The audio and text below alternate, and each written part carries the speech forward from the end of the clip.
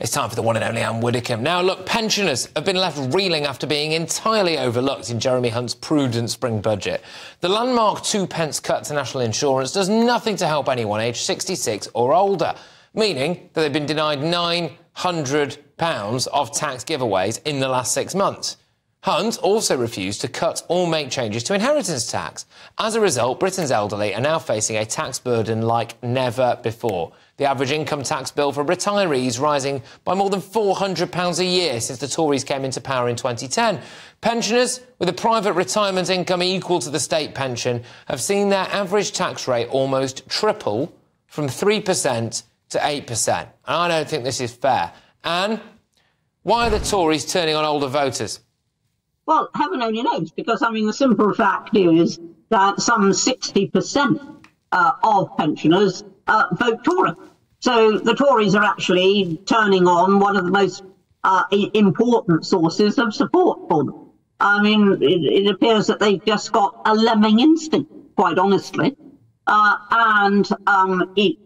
only that, I mean, quite obviously, goodness only knows why they're doing it. It's totally chaotic, given their own self-interest. But it's also pretty cruel because pensioners, and particularly older pensioners, can't really influence their situation. You know, they can't go out and work and say, well, I'll do an extra job or something, or I'll take a weekend job. And they do rely on what they've saved and on what they've provided for themselves, and the government just taxed it and taxed it and taxed it. Yeah, it was political suicide, though, isn't it? And also, I would argue as well, morally unconscionable. People who've paid tax all their lives, and if they've got any savings, saved up all their lives, are now being taxed on that to fund millions of young people who can't be bothered to work and millions of people who we've let into the country who don't work. Well, yes, that sums it up, and that is why I don't expect to find pensioners voting Tory at the next election. I think they ought to look at reforms policies. They might be quite reassured. What are those policies out of interest? Well, at the very least, we're going to reduce tax. Now, pensioners pay tax on their private pensions. They pay tax if they have very little above the state pension. Because of the thresholds, which have been frozen now, year after year, they're paying more and more tax.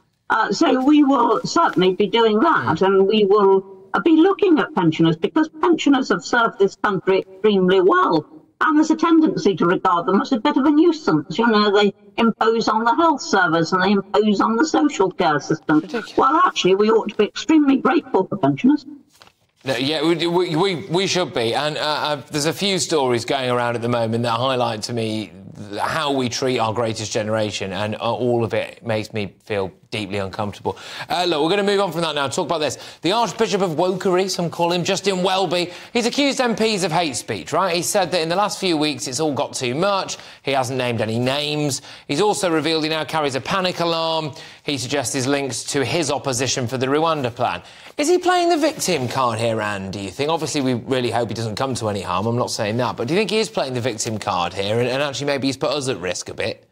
Well, I mean, I don't see why he shouldn't carry a panic alarm if he's got any reason to fear a threat. But what I do take exception to is the accusation that MPs have indulged in hate speech. I mean, MPs say how they see the situation is.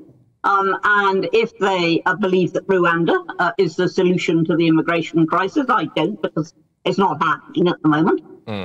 Or if they believe that the Palestine marches are out of hand, they are entitled to say so.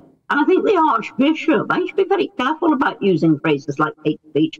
This is the leader of the established Christian church in this country. And if he doesn't know what hate is, he doesn't know the biblical definition of hate, then heaven help the rest of us. Now, Anne, it's time for something completely different to round this hour off, OK? Your star turn on Celebrity Big Brother. You finished runner-up in the 2018 series after learning a thing or two about hair straighteners, I believe, Anne. So this year, Kate Middleton's wayward uncle Gary Goldsmith is the one causing quite a stir, and now he's called for runaway royals Harry and Meghan to lose their titles. For a father to see two beloved sons warring that way is heartbreaking. I genuinely think that they should take the titles away. Take Take the titles. Do you? Yeah. Should they, Anne?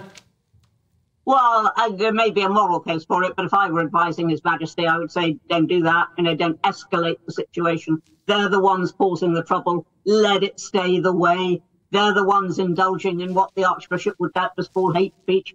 Let it stay that way. Don't up the ante from Buckingham Palace. I just think common sense says just don't go down that particular route.